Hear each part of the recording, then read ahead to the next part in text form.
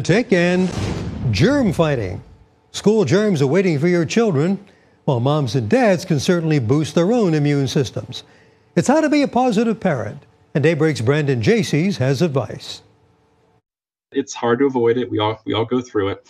Back to school means leaving our smaller summer social circles, getting around more people, and being exposed to more germs. We really try to encourage as much as you possibly can washing your hands, especially when you get home from the school day, just getting off all the germs from the day. Dr. Alex Mixit is a pediatrician with Akron Children's, and he says a lot of what you eat matters as well. We recommend that you try to get the best diet you can, green leafy vegetables, fruits, nuts, if you're not allergic to it.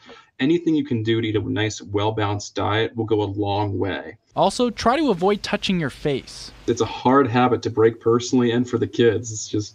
Which is another reason why the clean hands are so important. If we can't always keep our hands out of our face, at least we can keep them clean. According to Dr. Mixit, how you wash your hands and what you use to do it matters.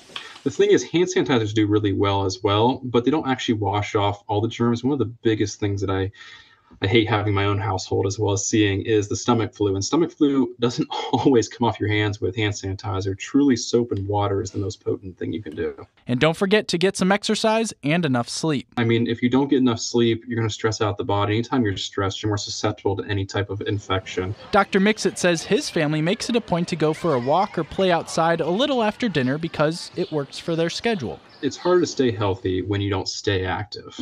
And even 15, 20, 30 minutes of play every day can make a huge difference in your day-to-day health. As we get closer to fall, Dr. Mixit understands it's a rough time for illness because kids inevitably get sick. But if you follow his advice, it should help build up some immunity. For this week's Positive Parenting, I'm Brandon Jaycees.